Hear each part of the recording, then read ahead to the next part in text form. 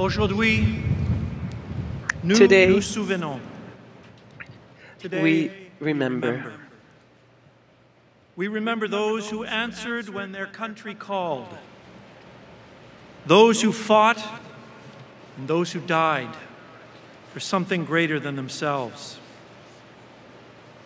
From this very spot, a little over a decade ago, our departed friend and colleague, Rabbi Reuven Bulka, reminded us that when we look at our veterans, we are looking at the very best of Canada. They are our true heroes.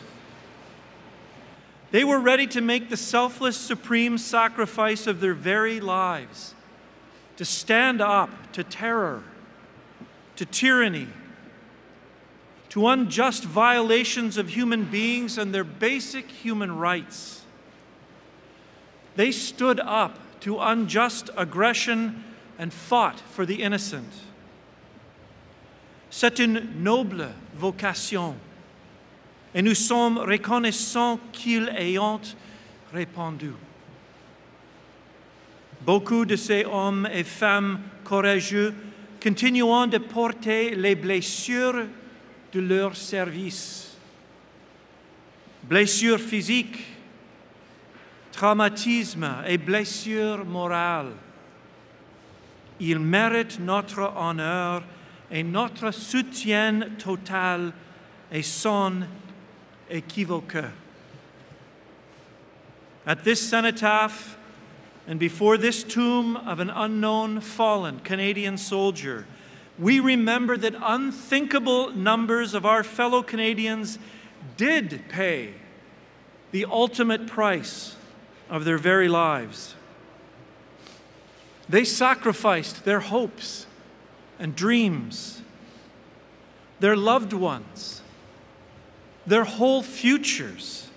They sacrificed everything. Ils ont tout sacrifié. We honor them best not simply by remembering their names or even by recalling their sacrifices, but by remembering what they died for.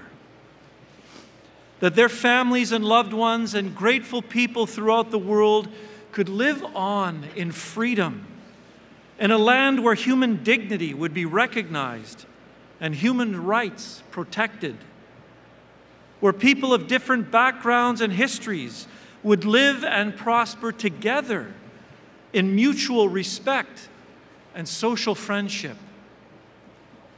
That you and I could live lives in peace and security, where governments would be moral, accountable, and responsible, and everyone would be equal before the law, where each person would enjoy religious liberty, to live both privately and publicly according to their conscience and their deepest belief convictions about the very meaning and purpose of life, to live in a land that is glorious and free. In the haunting poem In Flanders Fields, written by the war surgeon and poet John McCrae, the war dead bequeath these things to us, the living, as a torch to be held high. Here at this place, before this hallowed tomb, we honor the fallen, and we renew our sacred trust to them. We will not forget. We will remember. And we will not break faith. We accept this torch from their failing hands and will continue to guard and cherish the values and ideals that they laid down their lives for. And for those of us of the household of faith, we entrust them to the loving kindness and the tender-hearted mercy of God. May they rest in eternal peace. Amen. God, keep our land glorious and free.